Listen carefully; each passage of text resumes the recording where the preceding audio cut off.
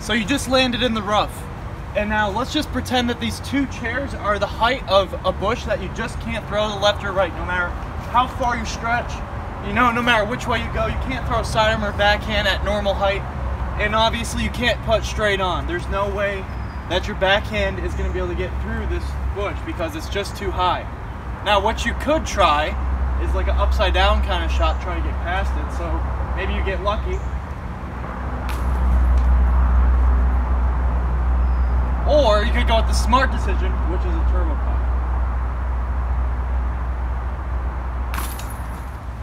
So throwing the turbo putt actually isn't that hard, and all you have to do is follow a couple steps, and most of these steps go with every other putt that people do, like backhand putts. It's the same thing, same setup, just a little bit different. Now I'll show you how it's done. So the first thing is how to hold the disc. Now normally there's like these little nubs in the center of the disc, and now that's exactly where I put my thumb.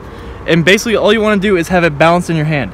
And if you can do that, then you're pretty much done with step one. Now step two is setting up with the basket. When you set up with the basket, all you have to do is first make sure that you're not crossing the line and that your throw is legal. And then after you do that, all you have to do is make sure the seam on your pants, so usually like on your shorts or something, there's a line that goes right down the middle, or jeans or whatever. Make sure that is lined up with the pole. And then after you do that, make sure that the pole and chains are in between your hips. Once you do that, as long as you follow the next couple steps, there's no way that you're going to miss left or right. It'll either miss too high or too low, and those kinds of things you can definitely fix with the turbo putt. So step number 3 with the turbo putt is when I like to go putt, I like to use both hands. Now the reason for this, I'm trying to show like a point of view because this is the most important thing. Once you're lined up, you use both hands, and what you want to do is point it nose down a little bit. Now the reason you want to point it nose down is because typically if you were to throw a turbo putt from this distance and you just throw it straight, it's going to be too high, right? Because your hand way up here is way above the basket. So what you have to do is throw it nose down, make sure it goes in. Once you decided whether the elevation is level, you know, it's a little bit uphill, downhill, however you have to decide with the turbo putt how you want to angle it, like nose up, nose down. Now you get to go to the fun part, which is actually throwing the putt itself. Now I've been working on the turbo putt for a long time, and now I've had a lot more success with doing this technique that I'm about to show you now. So after you line up and everything, all you want to do is follow through. Just pull your arm straight down, throw it into the basket. Now obviously this is easier said than done, but if you line up straight, your putt should go exactly where you throw it. And if you just follow through, dead straight, don't try anything crazy, just throw it dead straight down, it should go right in every time. Now something I forgot to tell you about the turbo putt is pretty much where I'm aiming. Now you see where the disc is in the basket. That's pretty much where you want to throw it. So a perfect putt would be low and to the left, because a turbo putt spins like a sidearm forehand. So it spins the same way as like a hyzer forehand. So it's gonna spin left and then finish right. So pro side is left, and you want to hit it low, because obviously, I mean, with any putt, too high and it could easily spit out. Now I think for most people who try, like just randomly try the turbo putt, they have a problem working on having it spin off the disc. So what I like to do when I'm actually throwing a putt, and I line up and everything's lined up when I throw it. So I have my fingers a little off center, so when I throw it straight, it's just gonna spin right off the disc. Now honestly, I'm just comfortable holding it like that. So my thumb is basically pointing straight at the basket, and my fingers are a little off to the right. So when I throw it, I'm not thinking about it, and it'll just naturally spin off my hand. Now I know some people have difficulty with that, and that's pretty much one of the things that's just gonna take practice and to learn. Once it's balanced in your hand, you're gonna have an easier time with learning how to spin it off your hand and getting the distance that you're looking for. Now let's talk about the 3 different stances that I like to use for turbo putt. And obviously these things can vary, but we're just gonna talk about the 3 basic things, not talking about pitching out from the rough or anything like that. So anything within from 50 feet and closer, I for sure use a straddle putt, just because I feel so much more confident when I'm lined up and I know there's no way that I'm going to throw it high and way past. So I have the best chance of shorter putts with a straddle. Now anything, you know, 80 plus, I might go with a traditional backhand style lineup. So like you would see a lot of backhand putters, they use their momentum off their left foot. Now you can do the same thing with turbo putt. You still throw it straight down, but you're able to get a lot more power out of it. But the downside to this is you're going to be throwing it a lot more straight instead of nose down. It's going to be a lot harder to control the nose down when you're using that momentum to rock in onto your front foot. Now you can keep it a little bit nose down, but I've noticed that it goes a lot more flat no matter how nose down I try to keep it. And then the third stance you can take with turbo putt is actually lead with your opposite foot. Now this makes a lot of sense. This is for the very long turbo putts, but this makes a lot of sense because if you think about it, when you throw a baseball, you end up stepping with your opposite foot in the direction where you want to throw the baseball. So if you did the same thing with a turbo putt, you're going to be able to get the most distance possible from your turbo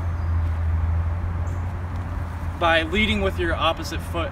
And usually if I was going to do this in a real putt, I would do something like a walk. So I would do something like this. And if you watch my 100-foot turbo video, you can see I do the exact same thing that I was just talking about. So I can get the most distance and still control it. Now that about wraps it up for the tutorial. Those are just the basics of the turbo putt. If you guys want more advanced tips, you can let me know in the comments. Anything you have questions about, let me know. But let's move on to something exciting. Okay, so I got a request for how roughly I can throw a turbo putt. So we're gonna use this tiny tree as a marker. We're just gonna roughly walk off how far this is from where I'm gonna throw, and then see how close I can get it.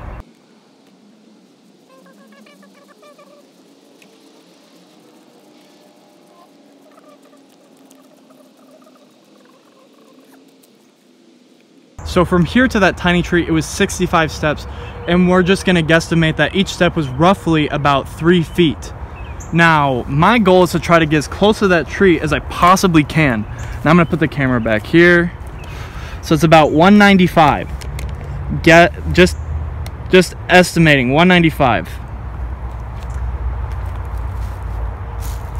And now I put the camera back just a little bit, so I'm gonna be walking up to about this little foliage right here, and I have 4. I'm just gonna use 4 attempts. I'm not trying to get it all the way there. This isn't like a trick shot or anything. If I do hit it, obviously that is pretty cool. But so 195 feet, I got a mid-range, a fairway driver that I think I can, you know, S out with a turbo, and I got 2 of the putters I normally putt with. All right, let's try it out.